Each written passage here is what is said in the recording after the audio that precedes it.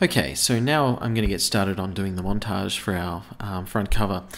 Before I get going though, what I'm going to do is actually change the background layer of our document from white to black, just because it's going to look good for the purposes of the activity we're working on. First up, I'm going to press D on my keyboard to return the foreground and background colors to their defaults. And now I'm going to hold down Command A to select the entire canvas. That's Control A on a PC. Now, here's a really cool trick.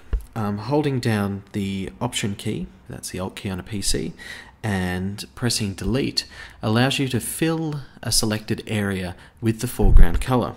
Conversely, you can hold down the Command key and press Delete, and what that does is fills the selected area with the background color. I'm just going to hold down Option and Delete to fill that with black. Alright, I'm going to also hold down Command D to deselect that area. Rightio, now what I'm going to do is actually start to bring some elements into my front page. First of all, I'm going to start off with the enormous floating head. And to do that, I'm going to go to File and Open. There are a number of ways that you can put things into a Photoshop document, but this happens to be one of my favorite. I'm going to grab the photograph of our cover actress. Now I'm going to select the layer in the Layers palette and just drag it into my cover document. Now you'll notice to start off with that this image is a little bit small.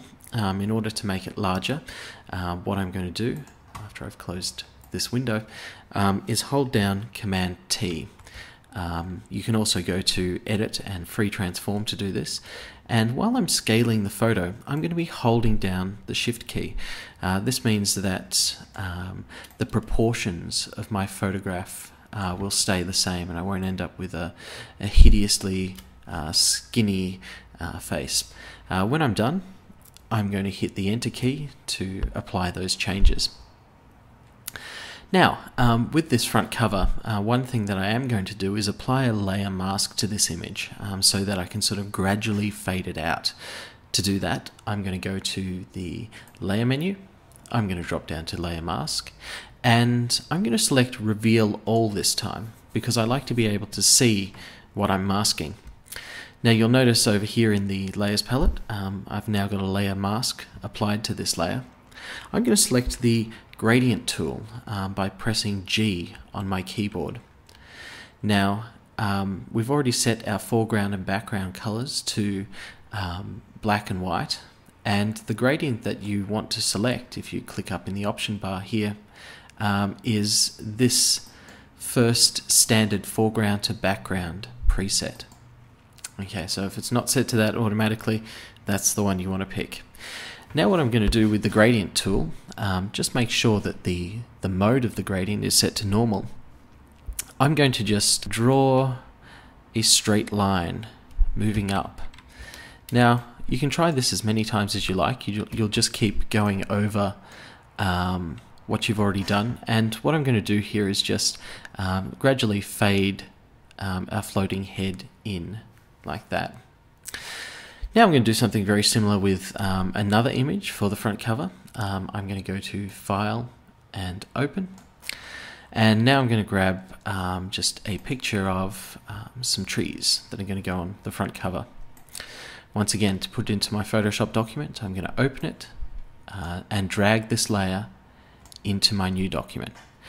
Now we have the opposite problem here. This is a lot larger than the face was. I'm going to hold down Command T, and holding down Shift, I'm just going to resize this so that it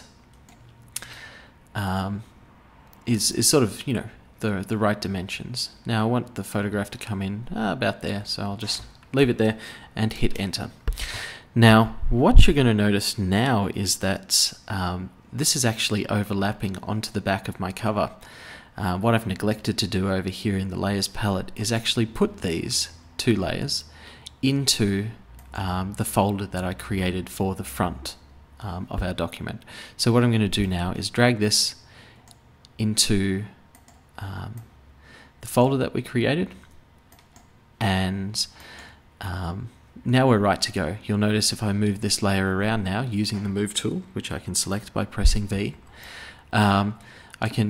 it's not going on to the back of our DVD cover.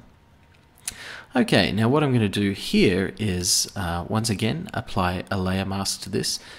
I'm going to go to the Layers menu, Layer Mask, and I'm going to once again reveal all because I like to see what I'm masking. I'm going to press G to select the gradient tool, which has already got the settings that I used before, and I'm going to hold the mouse down at the top of this and draw a line going down so it goes from black to white. Now I'm not entirely happy with that, so I'm going to hold down Command Z to undo. That's Control Z on a PC, and just try again until I have a nice gradual change from the trees to the face. One thing I will do here actually is I'm going to select the Move tool and move the entire layer down just a little bit like that. Okay, this is looking all right. I'm reasonably happy with this. I might actually, holding down, clicking on my top layer here and holding the Shift key, I'm going to pick up these two layers and move the face down just a little bit so I have room for a title. Okay, this is looking pretty good.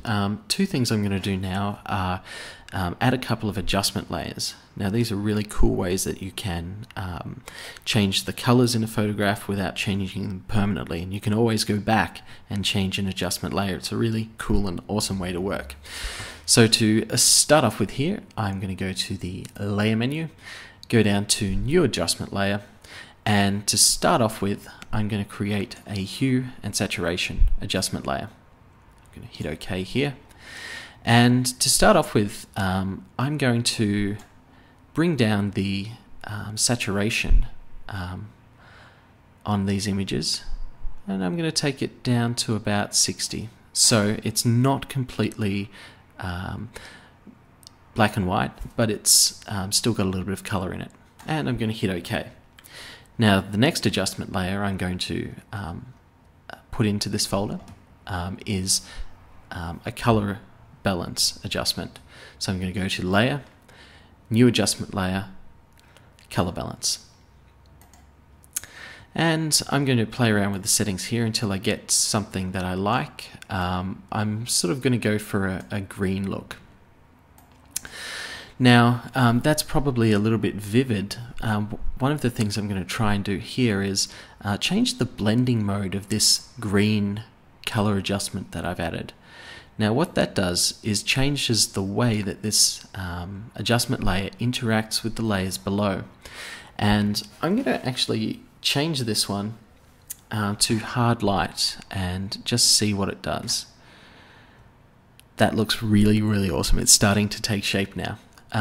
And you can experiment with different blending modes. I always find them a little bit unpredictable. So I like to play around and see what various blending modes do, but I really do like hard light in this instance. Okay, one of the other things that I'm going to do to this image, just to grunge it up a little bit, is take a concrete texture that I downloaded from the internet and overlay these images with that. Now I'm going to go to File once again and Open, and just have a look around for this concrete image. There it is. I'm going to open it up, and as I did before, I'm going to drag this image and drop it into my Photoshop document. Now I'm going to need to do two things to this image. First of all, I'm holding down Command T to transform it and make it larger. And when I've got it to a satisfactory size, it's covering up the entire front cover, I'm going to hit Enter. The second thing I'm going to do to this layer is to desaturate it, because what I'm going to do is change the blending mode of this so it starts to interact with the layers below and sort of give them a bit of texture. But in doing that, if the image has a lot of color in it, it's also going to change the nice green hue that I've got going there. So what I'm going to do is